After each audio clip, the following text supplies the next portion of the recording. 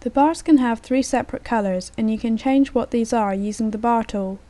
At the moment only one colour is specified. We will change the bottom half of the bar to a colour that indicates the order number.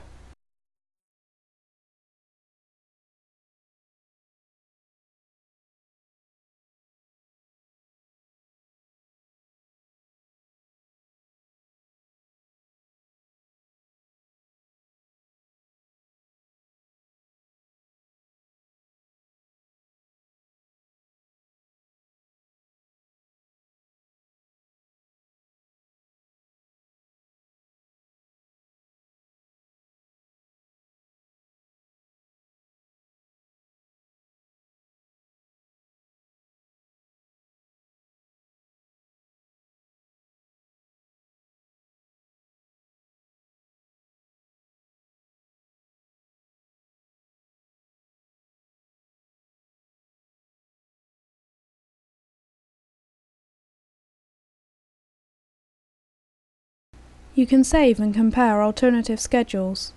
First we will save the current schedule.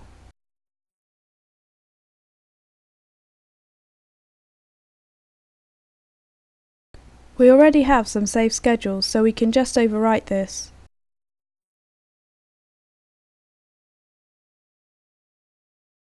We will now do a what if. We want to see the impact of making the priority of order A014 higher.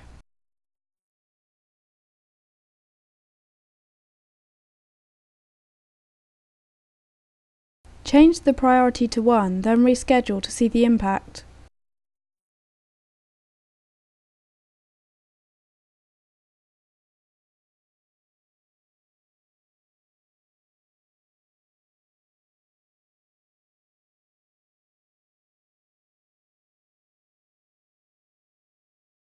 Order A014 has been scheduled earlier and is no longer late. However, what has been the impact on the other orders?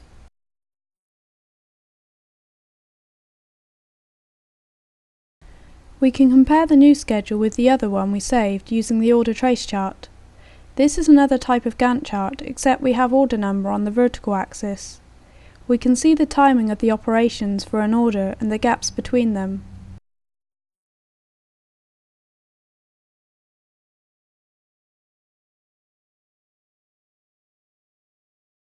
To compare this with the previous schedule, we need to select the list of schedules we have saved. We saved the previous one as forward by priority. Let's see the difference. There are now 2 lines of bars for each order. The bars in the white area belong to the first schedule, where A014 had a low priority, and those in the green shaded area the comparative schedule, where A014 had a high priority.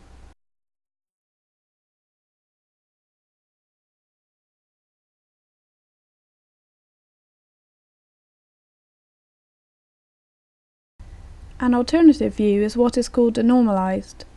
This is when the bars are positioned relative to the due date of the order. Now the top axis is shown in days. This is the number of days early or late that an order will be in the schedule chosen. So here we can see that A014 is no longer late when the priority is increased and does not make any other order late. There are also a range of schedule analysis reports that provide additional ways of comparing alternative schedules. You can add calendar changes interactively. For example, we will now add a breakdown for the lathe so we can see the impact on the schedule. Right-click on the resource affected by the breakdown. We will select breakdown from the list, then enter the time when we expect the lathe to be available again.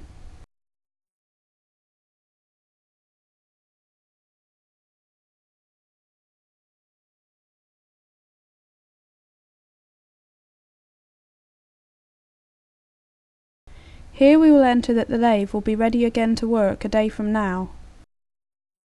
The breakdown period is displayed as a red crosshatched bar, and the operations affected by the breakdown are moved later in time.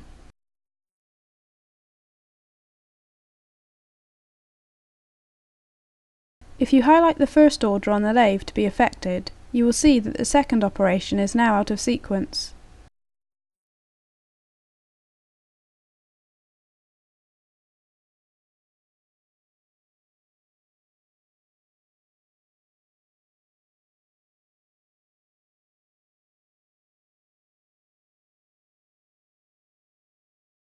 Preactor can automatically move the out-of-sequence operations using the schedule repair option.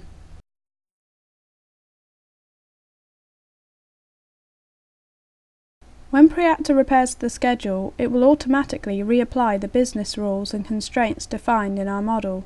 Operations are now in the correct sequence.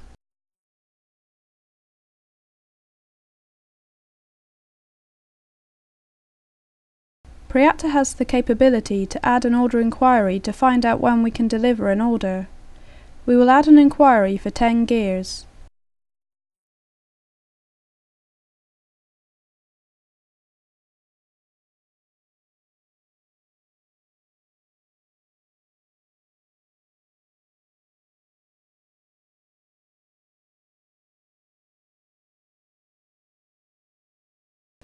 The delivery date for this inquiry is shown. We also have the option to change the inquiry.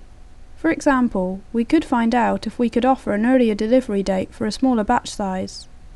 Let us find out when we could deliver 5.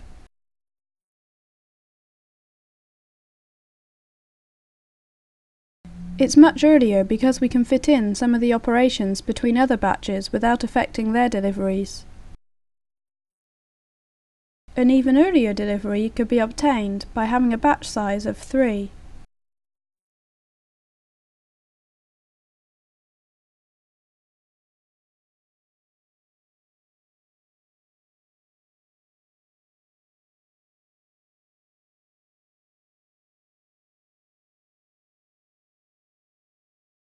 We will now look at how changing the priority of this inquiry would affect the delivery.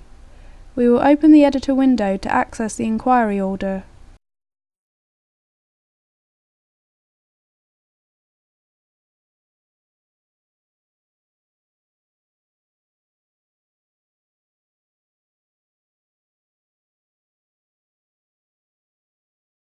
Change the priority to 1 and then reschedule.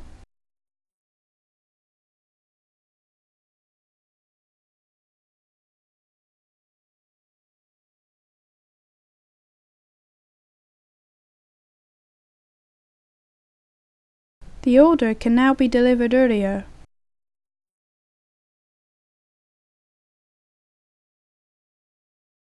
Preactor has a number of built-in reports that are used to print schedule-related data for the schedule to be implemented. For example, there is a work to or dispatch list for each resource that provides the sequence of jobs loaded and the expected start and end time.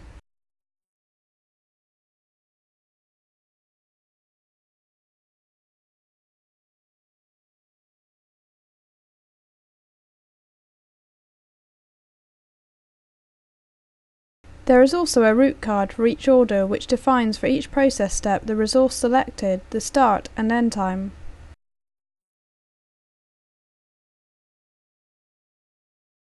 There are also a wide range of reports for schedule analysis. This report compares 2 saved schedule alternatives and compares the due date performance. Green indicates the order is ready early, yellow within the buffer time to due date, and red past due date.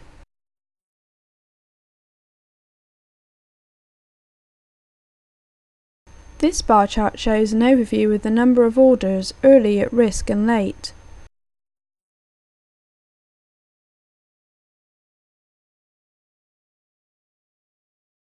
The histogram shows the make span for each order and how that time is broken down into processing, setup, waiting and off-shift time.